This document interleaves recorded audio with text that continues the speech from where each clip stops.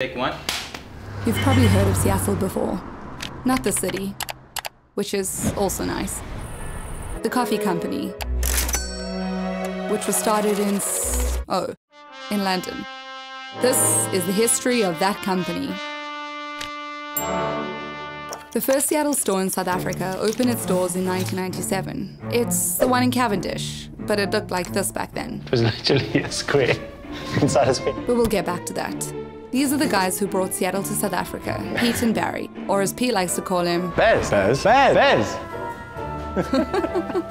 They've been friends since they were kids and always wanted to start something big together. They just didn't know what. And it wasn't actually going to be Seattle Coffee Company. That would be Two locals from Seattle, Scott and Ellie Svensson. Hi, everybody. who moved from Seattle to London in 1993 and missed the Seattle city coffee culture so much that they actually decided to start their own. Who was also in London at that time? It was Pete. He moved to London after studying, To get some work experience. and while searching for that something big thing, he came across an ad For Seattle Coffee Company. which read, Are you passionate about coffee? he applies for the job and ends up working alongside the founders. Meanwhile, Barry is off selling chicken for when he gets a call from Pete about the whole starting something big thing, and they both realize, This is what we've been looking for. together they decide to chat to Scott about bringing Seattle back to South Africa. Scott's not convinced at first. I mean, they are 23 at the time. But that's when Fred Withers from Exclusive Books comes along. He's looking for a coffee concept to go inside his stores He when... was walking in London, he saw Seattle Coffee Company, which led him to Scott and Ellie, which then led him to us, which then led us back to Scott and Ellie. Cut a long story short, they We got got the the rights.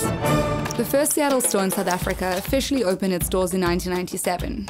It was the first of its kind. The first counter-service coffee, the first to ban smoking, which was massive at the time. Well, The first to steam milk precisely, according to the customer's request.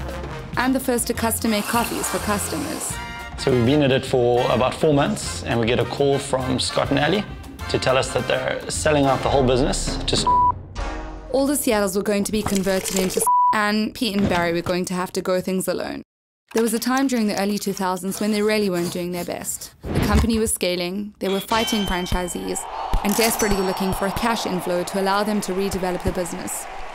Something needed to change. They realized it was time to stop bringing roasted beans all the way over from London and partner with their roasters union in bringing them back to South Africa so the beans could be roasted right over here. And that's what they did. They also sold some shares in Seattle and reinvested that money straight back into developing the business. It came down to fresh coffee, training, and coming up with a new look and feel for the stores. The day they revamped and reopened the store in Cavendish, sales grew by 30%. they also partnered with Fresh Stop at Caltex and then later on with Food Lovers, who bought a good amount of shares in Seattle. I mean, you're making it sound quite simple. It was actually quite a complicated process. So I guess the key was taking what the smaller guys were doing and scaling that, which is actually a pretty difficult thing to do.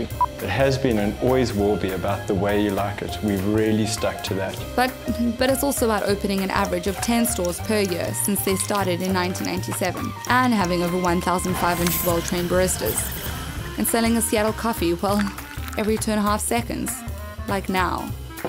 And now. And now.